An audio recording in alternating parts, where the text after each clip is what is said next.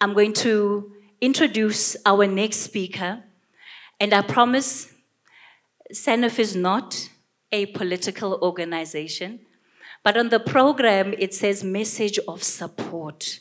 So I know we often see those when there's an official program of government underway.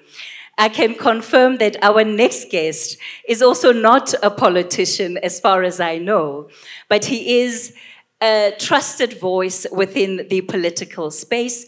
He holds multiple qualifications, including a PhD in political science. He is the chairman of Menar. It has controlling stakes in multiple entities. He's an experienced business leader. And when he's bored, he writes articles telling us what to do about getting this country back on track. So in a moment, he'll be coming up on stage to give us his message of support.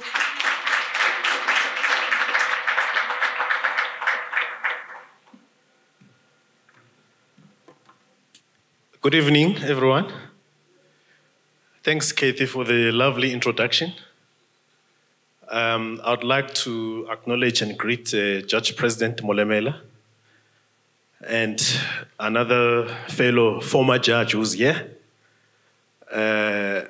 Jerome Ngwenya.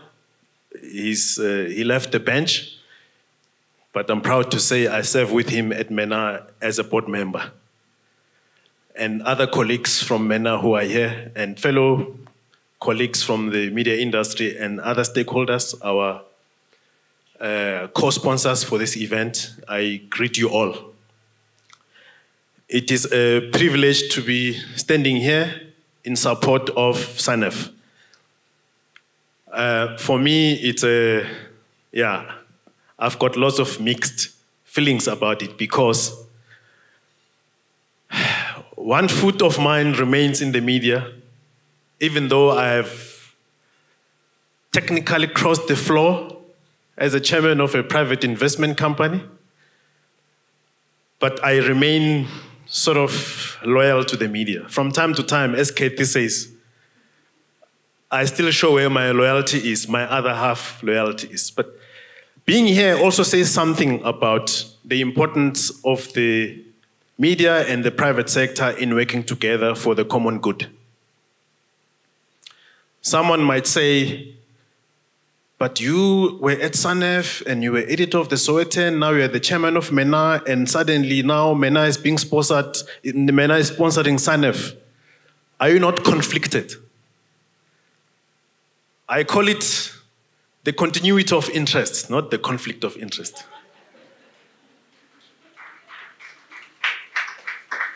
It's a continuity of interest because as the private sector who are conscious of where the country is at the moment and what the country needs, we have to acknowledge that we are part of an ecosystem.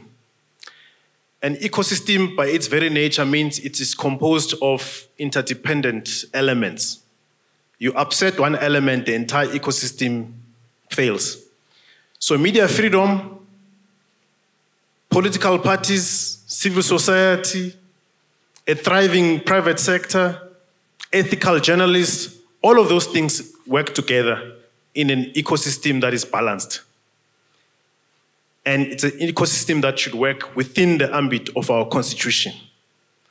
So we are very happy as Menar to support SANEF, and we say, SANEF, may you grow further in your agenda to advance media freedom and ethical journalism. Without that, our democracy will be in jeopardy.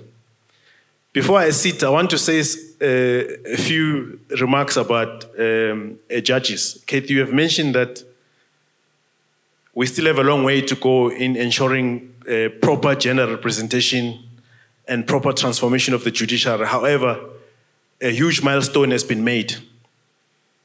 I remember in 2005, a certain young journalist who had hair at the time but didn't have beard.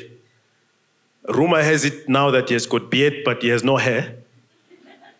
That journalist covered the successful appointment of the current Chief Justice, Mandisa Maya. At the time, Maya was taking her first major role in the Supreme Court of Appeal. She first arrived in that court on the 15th of February 2005. And she told this journalist, whose name I shall not mention, except that he now has no hair but has got beard.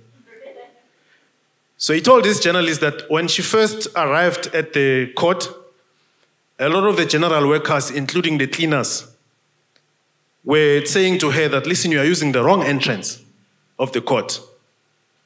Please use the right entrance. First, she didn't understand what this was all about. It went on for the whole week. They were correcting her, the gardeners. Please don't use that entrance. It's not for you. It's for other people. And it dawned on her that actually, they just didn't know that actually someone like her could be in that court. For them, it was unusual. It was unbelievable that someone of her gender and color could be in that court. That's how she became, when she became the first African woman to step into that court. And that journalist who at the time had hair and had no beard covered that story. And I want to say to Molemela, at least Judge Molemela, that at least by the time you arrived, no one asked you that you were on a wrong entrance. That's the role of the media. We bring things to the light of the public. And as the corporate sector, we sponsor and make sure that the media thrives. It doesn't mean that we have to agree.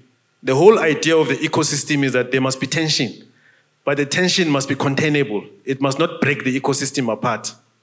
Thank you.